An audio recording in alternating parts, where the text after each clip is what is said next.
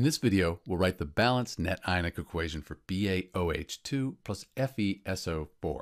This is barium hydroxide plus iron 2 sulfate. So the first thing we need to do is balance the molecular equation. In this case, the molecular equation, it's already balanced, so that's nice. Then we need to write the state for each substance. Barium hydroxide, that's going to be soluble, so a strong electrolyte, we're going to consider that soluble. Iron 2 sulfate. Sulfates are often soluble, most often soluble, if you know your solubility rules. That's aqueous, but there is an exception. Let's take a look at a solubility table here.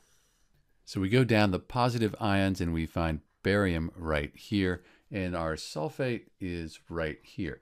And you can see S for most of the sulfates. That means they're soluble. But as we go over here, we see this I for barium sulfate. So barium sulfate, and then strontium sulfate, lead sulfate, they're insoluble. And because of that, they won't dissolve. So we're going to write an S for solid. When these two substances react, this is going to be a solid. It's going to fall to the bottom of the test tube. This is a precipitation reaction.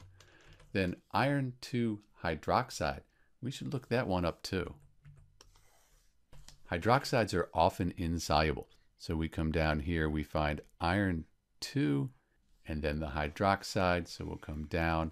And iron 2 hydroxide right here, that's insoluble as well. So we actually have two solids formed in this reaction. It's kind of interesting. You don't see that very often. So go back, and this is going to be a solid as well.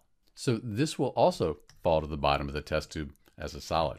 So we have our states. Now we can split the strong electrolytes up into their ions for the complete ionic equation. So barium hydroxide, barium group 2, that'll be 2 plus, this whole hydroxide, 1 minus.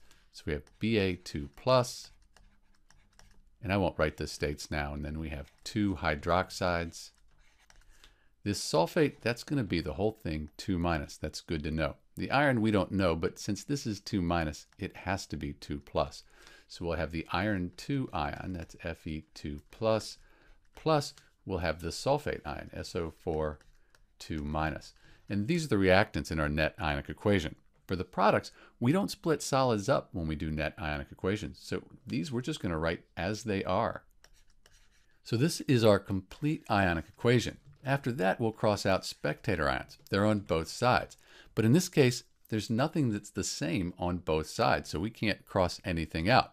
So it's the complete ionic equation, but it's also the net ionic equation.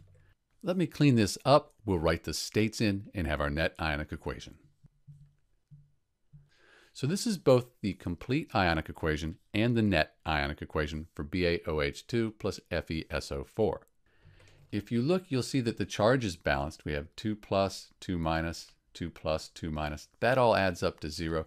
This is a neutral compound. Both of these are neutral. So their net charge is 0. That works out. And if you count the atoms up, they'll be balanced as well.